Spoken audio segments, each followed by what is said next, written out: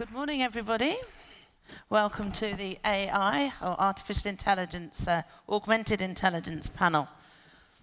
And I'm obviously from England, and I apologize in advance for my German. Guten Tag is probably, or Guten Morgen is where I stop. I want to talk a little bit about the AI landscape, and then we're going to go into a panel discussion with my guests here. So let's get straight in. I think it's interesting when you do an analysis of the AI landscape today.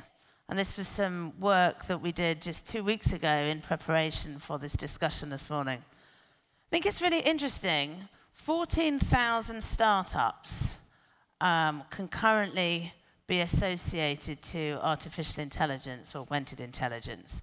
But what does that really mean? Because the breadth of AI is so wide, of course, be it voice recognition, which is something I find particularly interesting, image recognition, machine learning, automation, document reading autonomously. But the whole sort of gambit, really, I think it's really interesting that machine learning is really the dominant technology. And what does that really mean? I think we'll dive into that in the panel.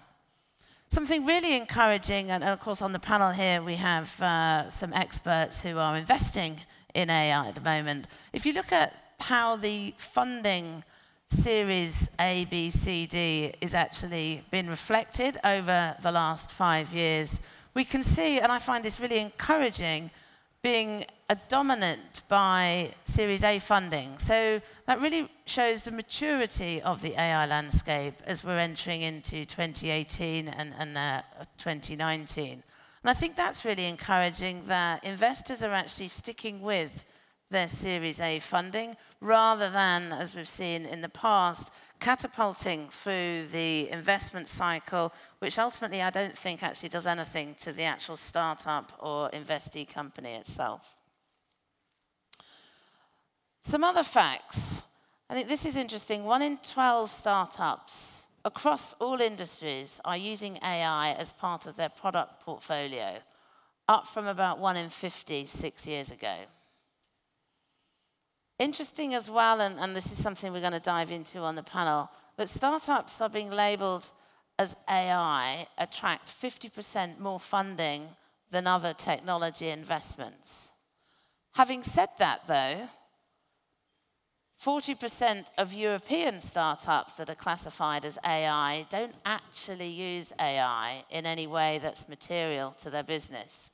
So really, is AI a hype to really attract more funding? And how can we really understand what is true AI, what is true benefit, and investors really getting into the technologies that they believe they're really actually investing in? So given that, let's just do a quick introduction to ourselves. I'm Pamela Spence. I lead our global health sciences and wellness practice at EY. But with me today is Chiara. Chiara is the investment director at Intel Capital, extensive experience in HTG, which really here in Germany has funded, I think it's 500 startups to date. I've got Minoo. Thank you very much, Minoo, for joining us today. Quite a late addition to our panel. Minoo being vice president at Bertelsmann Investments. Bertelsmann Investments, of course, being part of the bigger Bertelsmann company. Minoo really overseeing investors' fund activities and the digital partners program. And lastly, but by no means least, and I would say unusually a male being in a minority on a panel in technology, we have Chris, the CEO and founder of Arago, which, I don't know, is it the first German AI company, but certainly the longest surviving AI company. So welcome all three of you to the panel this afternoon or this morning. So let's kick off. Chris, and all of you, but I'll come to you, Chris, first. What excites you the most about AI? I mean, I've just given some statistics on the AI landscape, but what are you most excited about? So when I started AI more than 20 years ago, I had this idea as a nerd. these are a lot of hard problems if you actually build AI. I mean, there's a difference between building and using AI. So if you're building AI, you find a lot of hard and challenging problems, which attracts a lot of good tech talent. And aside from that, he said, like, if you can get that stuff to work, to actually be a problem solver, then it is a huge lever towards what we're doing today. So two exciting things. One is you do something interesting, and number two, if it works, it has a huge impact. Right, and what about you, Minoo? What excites you so much about AI? To me, I guess the most exciting aspect of AI, and certainly bringing in an operational perspective or corporate perspective into this discussion, is the fact that usually when you have very complex situations, you may even think they are unmanageable.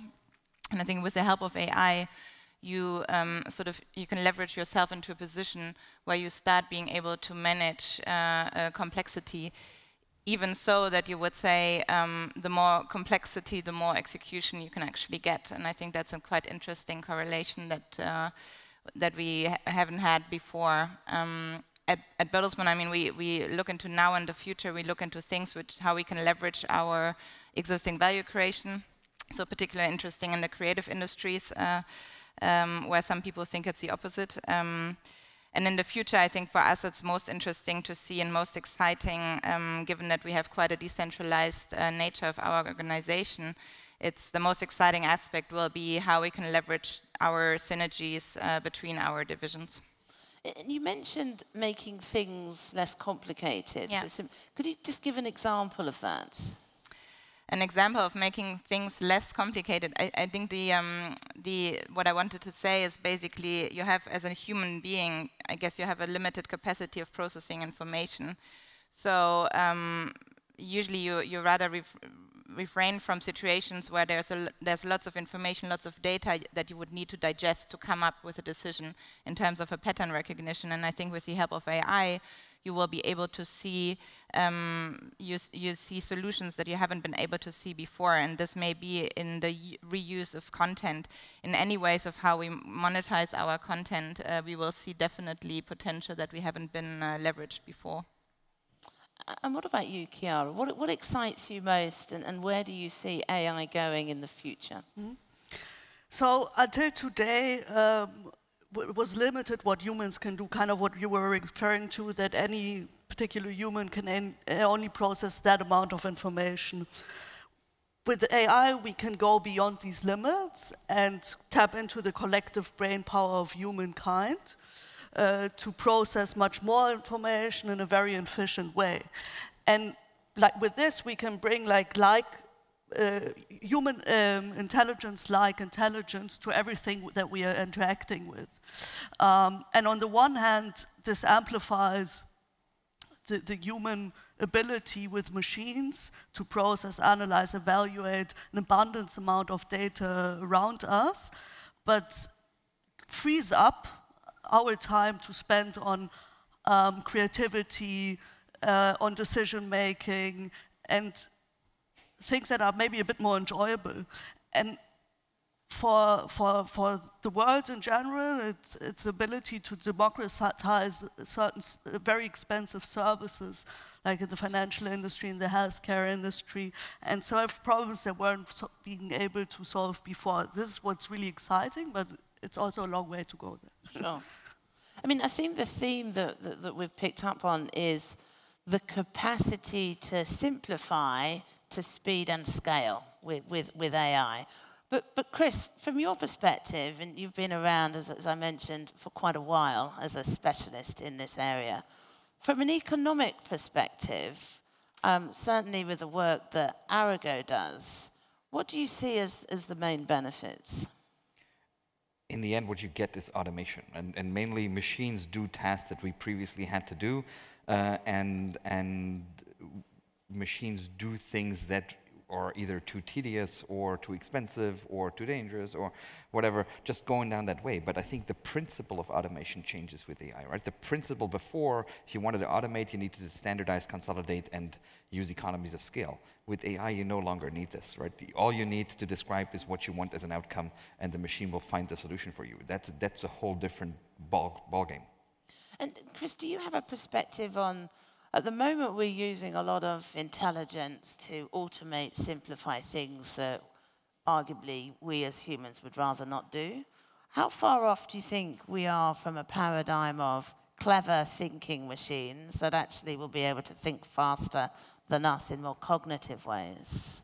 Well, a lot of things are already, we've exceeded humans or outperformed humans, and I really don't understand why so many people are afraid of that. I mean, this is why we built machines in the first place. No one wants to have the job of a crane. A crane is much better at lifting stuff, and a lot of, for example, computer vision AIs are much better at seeing stuff than people. I think the differentiation is somewhere else. The differentiation is that because we have free will and we have the I, the self-consciousness, we actually can go against just optimization. We can say, I don't want to just optimize what we have here, I want it totally differently. And AI would not do that or could not do that way, or only randomly, which would probably be not very well. Good. Okay. And ladies, you're more on the investment side. What about the economic benefits that you see? I mean, clearly one invests for an economic return, but the whole capacity of AI is more, I would argue, a social, societal economic benefit. What are your perspectives, agree, disagree, from that perspective? I don't just think that it's a society that gains from this. Today, companies differentiate themselves through efficiency and innovation, and both these things, or this makes like companies win. And historically, if you look at other technological transformations, like the cloud, for example, it started with a huge efficiency gain, and then it enabled new business models and coming to market faster. I think the same is happening with AI. So it starts with workforce automation, like Chris just said, and startups that can prove how companies with their technology can reduce costs and can become more efficient, will be successful. And then it's a second generation of how new products can be offered and things that are solved that weren't able to be solved before. And on the productivity side, I think those are relevant. Like also historically, if you look at software, it also automated a lot of things, but it automated it workstation per workstation. And with AI, we could talk about whole departments that can be replaced by AI. And there are certain departments within companies that are earlier to adopt these things. This is why my opinion is like the IT industry that adapts to AI the fastest. And then you have industries like financial industry, healthcare, retail, that are adopting AI for their markets. Sure. And what about you, Minoo? Any societal impact, society return? Or not? Let me maybe first go back to your question on the investment side. I mean, you mentioned something in the presentation on AI companies. Are they actually AI-first companies, or are they just using AI? I think there's probably almost no company anymore which is not somehow using AI. So from an investment perspective, we are particularly interested in those companies which we consider AI-first companies, which you would, as an example, find in B2B platform businesses. We, for example, invested in China into 2 companies offering a proven AI solution for autonomous driving.